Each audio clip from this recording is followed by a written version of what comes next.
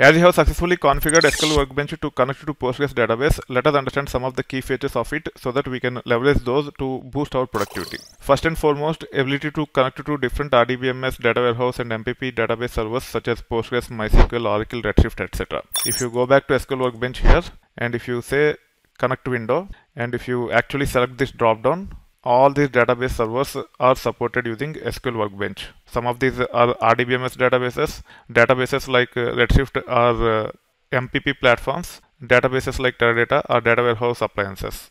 To all those database servers, we should be able to leverage SQL Workbench and connect to. Then the second feature is saving profiles to connect to multiple databases. Already we have saved one profile by name pg_ilms_sms_db. You can have as many profiles as you want here and you can even group them, and you should be able to come back and connect to database servers as long as you have access to them. You don't need to memorize the password and other information to connect to database because of profiles preserving all those things. You just need to keep in mind that you named the profiles appropriately and also you grouped them so that you can access the profiles quickly while connecting to the underlying databases to which you want to connect to. Ability to access data dictionary or information schema using wizards to validate tables, columns, sequences, indexes, constraints, etc. Now if you go back to SQL Workbench, if you click on cancel, this is called a statement window. You can go to something called as Database Explorer by going to tools and then by selecting show Database Explorer. You should be able to see all the tables to which you have access to here along with other objects. Once you see those things, you should be able to review what all tables you have, what all constraints you have, what all sequences you have. All those details can be easily seen here. Now you can see the database objects to which the user itversity_sms_user have access to. There are only 4 objects. Out of them 2 are tables, T and users are tables, and then 2 are sequences. You can even select the table and you should be able to see all the information related to tables such as columns, indexes, data, so on and so forth. Depending upon the network speed between your system and the system on which the database is running, this might take a bit of time. If it is not responding, you just have to go to file and reconnect, and then probably it will respond without any issues. For the first time, it might take a bit of time if your databases are remote and if the network connectivity is not very good. However, if you set up the database on your local machine, I think the performance will be much better. But in actual projects, we will be connecting to the databases on remote machines. Depending upon where those databases are, you might see the lack of responsiveness as you experience in your local machine.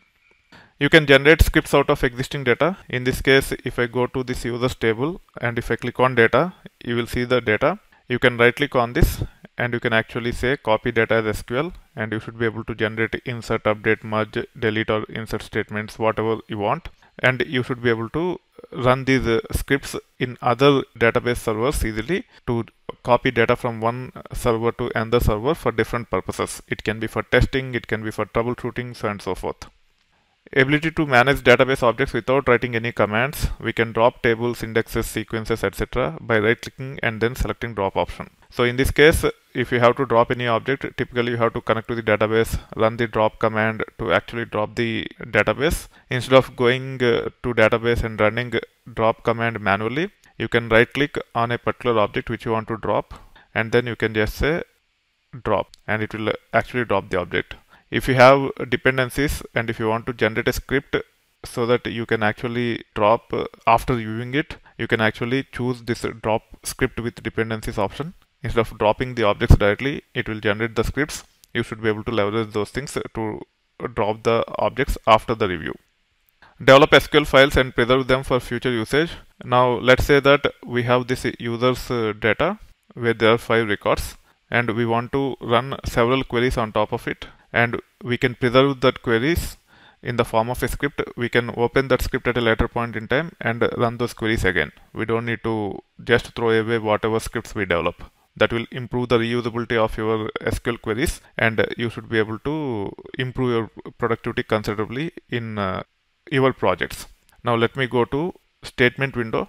I can select statement window here. This is Database Explorer. This is statement window. I can close this. Then I can say select star from users, and I should be able to run by clicking on this, and you can see the data here. Like this, you can have as many queries as you want. Let's say I also want to get count. I can say select count of 1 or count of star from users, and you can see both the results here. So result 1 is for first query, result 2 is for second query. Let's say now I want to get the count of users by user role. I just have to say select user underscore role comma count of 1 from users group by user underscore role. Now I can actually select one query also like this, and I should be able to run only that query. Now only one query ran. If you just run without selecting anything, it will run all the queries. You can see here, and you can see the results here. Now I should be able to save this by saying file, save as. Let's say I want to have all my scripts under SQL Workbench folder itself. It is not a good practice, but for now I am saving there. Or let me actually use a different location. Let me use my research folder. It is in my home directory. I can cancel this, and then I can say file, save as. Then I have a research folder, and then I want to create a new folder, db scripts. Now the folder is created. In this pg ilms sms users queries. We can also give an extension by saying .sql here, and then we can say save. Now the script is saved. You can close this if you want. Okay, there is no close option here. At least one tab has to be there. So let me open Database Explorer here, and then let me close this tab. Now let me open the file by saying file, open, pgilms sms blah blah blah, say yes, and the script is loaded. Now I should be able to run this by clicking on this, and you can see the results.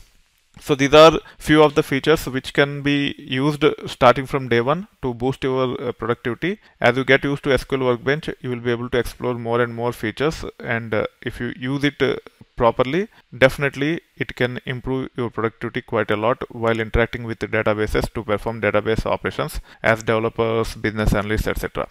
Almost all leading IDEs provide all these features in similar fashion. You just have to understand how to perform these type of operations for different types of IDEs which you might want to use, but most of these features are supported. What are those other leading IDEs? They are nothing but Toad, SQL Developer, so and so forth.